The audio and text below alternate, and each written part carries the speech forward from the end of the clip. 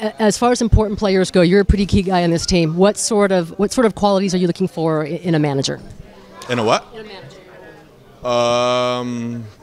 Oh, I mean,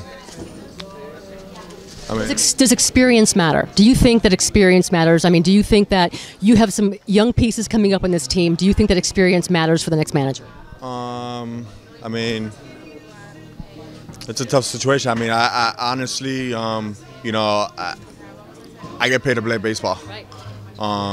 You know, I just got to go out there and perform and do the best I can to help the players around me be the best that they can and go out there and win some ball games for the city and for this ball club. And as an aspect of a manager, you know, that's up to AJ. If AJ Preller comes up to you, comes up to Eric Hosmer, comes up to the key important players in this team, and he picks your brain, like, what are you looking for? What do you tell him? I mean, that's at the end of the day, it's his opinion, it's his job. I mean, we're here to play baseball. We're here to go out there and perform at the highest level.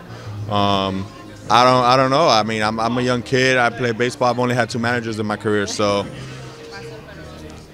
that's just something that is out of my pay grade. I don't get paid to do that, so I can't choose who's gonna come here and do a thing. But you know, we definitely need a manager who's gonna come out here and support his players, do his thing, and you know, help us win ball games and be a part of this ball club. Great communicator, someone that can really motivate. How important is that? I mean, you're gonna probably have a lot of new faces on this team next year, along with some of the young talent. Yeah, I mean, that just comes with the territory. I mean, we're here to win. We're here to win ball games, and we're gonna move forward doing that as a ball club. And honestly, we got to go out there and play better baseball, and you know, those are the things that we can control here.